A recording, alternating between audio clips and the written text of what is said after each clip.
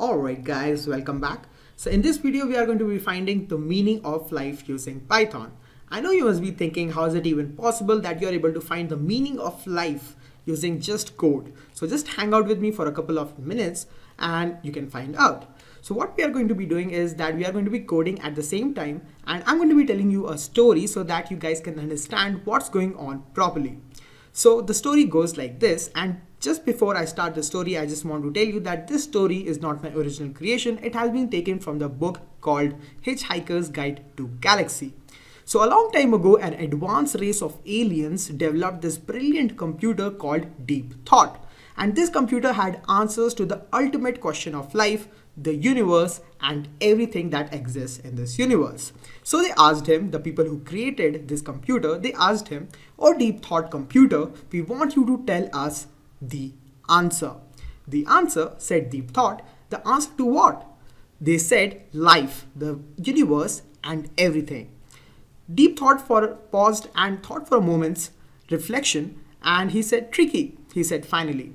"But can you do it?" they asked him. "Yes," said Deep Thought, "I can do it."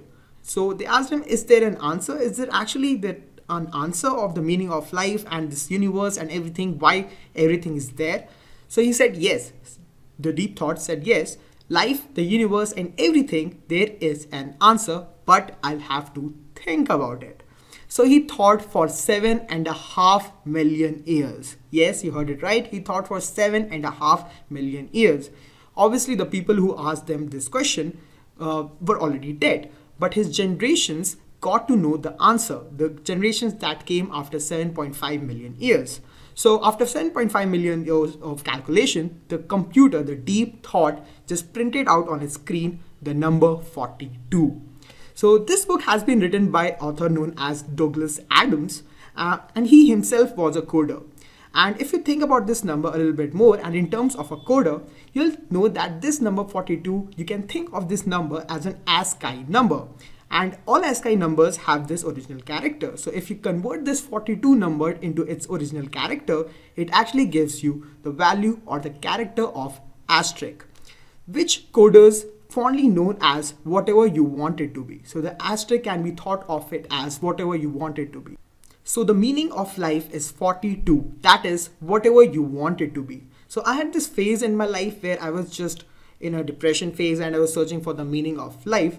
And this answer, after my research, I found this answer to be closest to the truth. And I've always hoped to find the right meaning of life for myself. And I hope for you guys too, that you guys also have found the right meaning of life for yourself. So guys, this is pretty much it for this video. And so yeah, this is a little bit of different thing that I'm doing for Build with Python. And this is the first time I'm kind of doing a webcam thing where I'm showing my face. So I hope you guys like it, and tell me in the comments below what else do you want me to produce. So guys, this is pretty much it. Peace out.